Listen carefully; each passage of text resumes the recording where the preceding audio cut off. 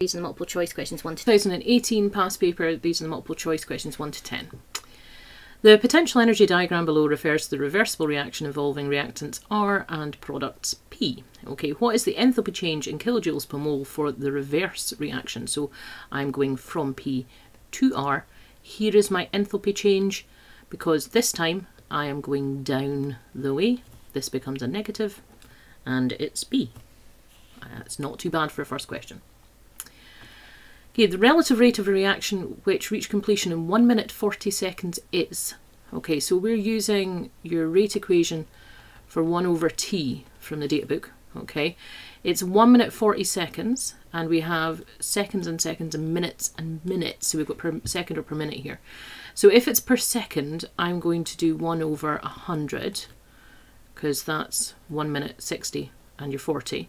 If I'm doing it as minutes, it would be 1 2/3, which I'd probably actually keep in my calculator as 1 2/3, or I might have, just because I'm doing this kind of rounding wise, maybe put in 1 and several 6s, okay? Because I'm just needing it to be close for me to be able to figure out what this is, because you can see this is quite a big difference, okay?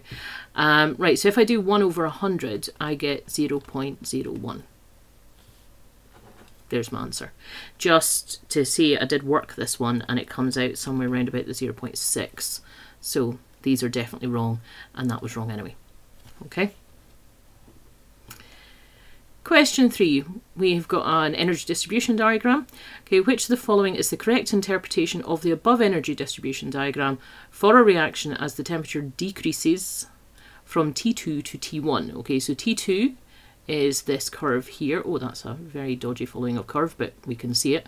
Okay, and T1, give me a different highlighter just because colour is good.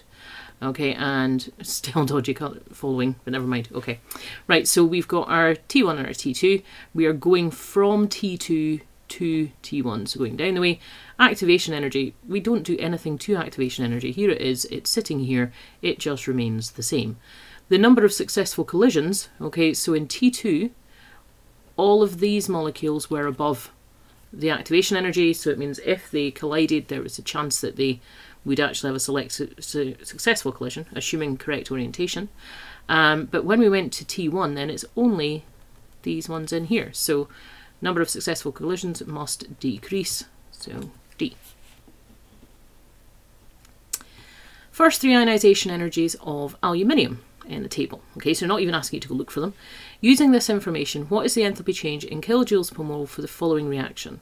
And we've got Al plus goes to Al3 plus 2E minus. Now, if you had a panic and you weren't sure, you would obviously go straight to your data book, look at the ionization page, and it gives you the definition, which is that for any element, okay, the first ionization energy is this. And then it even tells you the second ionization energy is this, and then it says and so on. Okay, so what I'm looking for is to get from this to this, okay, my Al plus to my Al3 plus. So I've already done this first one, okay, so I'm not looking at the first ionization energy, so just get rid of that, don't put it in your calculator, okay. But what you're going to have to do is just add these two together to go from Al2 plus to, sorry, Al plus to Al2 plus, and then Al2 plus to Al3 plus. Okay, so add them both together and we should get C. Okay, an element contains covalent bonding and London dispersion forces. The element could be.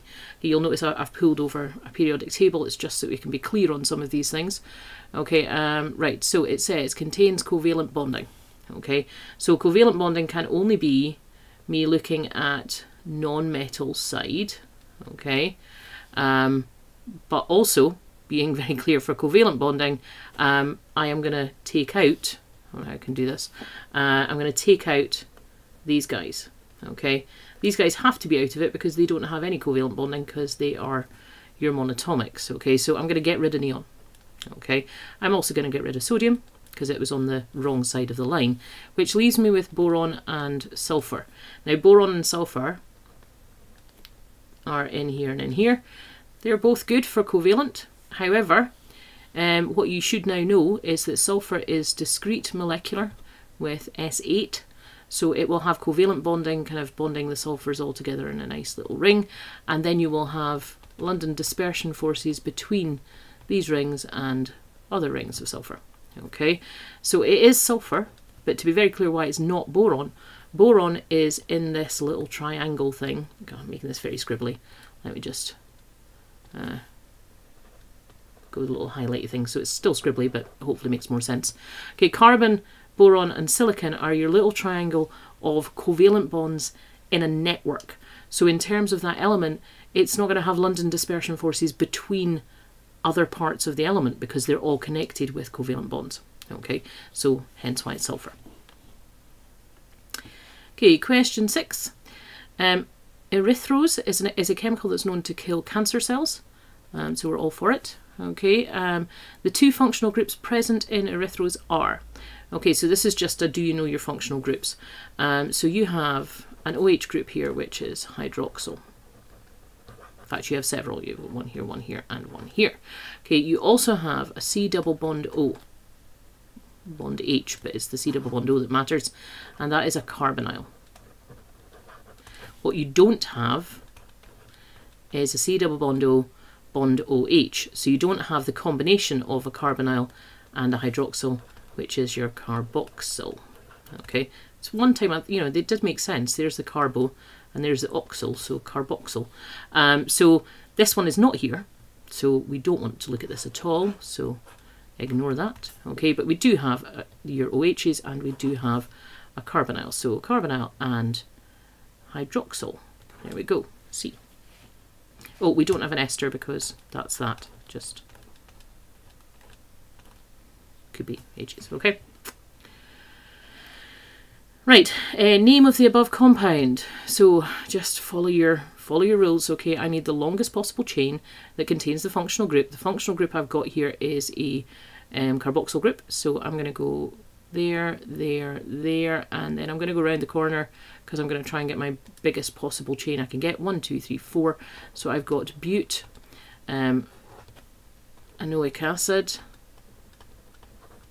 Right, now I'm going to number from here, so that's 1, 2, 3, 4, and now I'm going to go looking for extra groups. I have 1, 2, 3 extra groups. They are all methyls, so I have got 2, 2, 3 trimethyl butanoic acid. There we go. Okay, question 8, we're looking for an isomer of pentan 3-ol. Okay, so they've given them a structural formulas down here, shortened structural formula, sorry, and you've got the name. So let's do a full structural formula to make it easier for us to work out what we're doing. Okay, here's your pent, here's your OH. Just fill in the hydrogens around here so I can do a count. Okay, so I've got C5, H, 1, 2, 3, 4, 5, 6, 7, 8, 9, 10, 11, 12, and O. Okay, so this is my formula that I'm trying to work for, my molecular formula. Okay, so let's see if any of them help me out with this. I need 5 carbons. 1, 2, 3, 4, 5 in the top, 1, 2, 3, 4, 5 in the next one, 2, 3, 4, 5 in the next, 1, 2, 3, 4, 5 in the next. Not particularly helpful, sometimes they are. Okay, but I can't get rid of anything that way. Right, so let's look at A. A is CH3, CH2, CH with an OH, CH2, CH3, so that is the same thing, so it's not that, it's not an isomer. Okay, B goes CH3, CH, CH, that's a double bond. Okay, so straight away you could be looking at that and going, well, that's wrong. Okay, you could also have gone, there are 3, 4, 5, 6, 7, 8, 9, 10 hydrogens in there, so I know I'm in the, you know, I'm not, that's not going to work either. And the same thing's going to happen with C, because I've got 3, 4, 5, 6, 7, 8, 9, 10 hydrogens here, because again, you look here, I've got another double bond, so get rid of that. Last one, let's have a check. We've got CH3, CH with a CH3 attached to that one, CH2, CH2, OH. That's good, because basically that's just this here.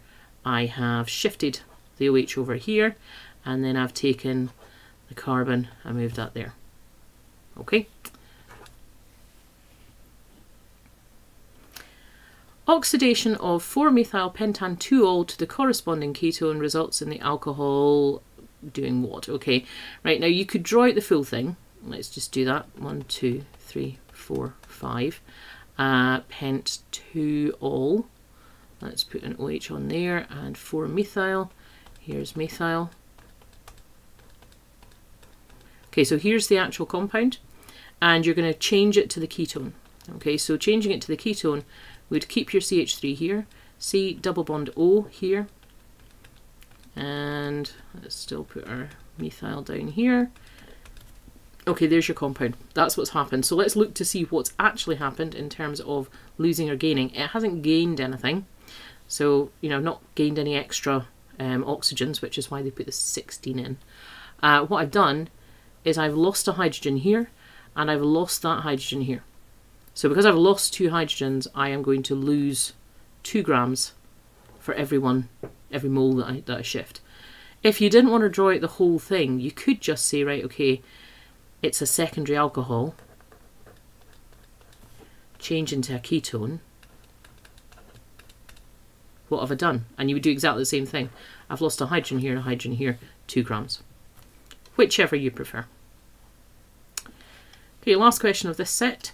Essential amino acids are defined as the amino acids which, well, it's a definition, so essential amino acids are ones that you must acquire through your diet. You can't get them any other way. And yeah, the rest of them just are not true for essentials.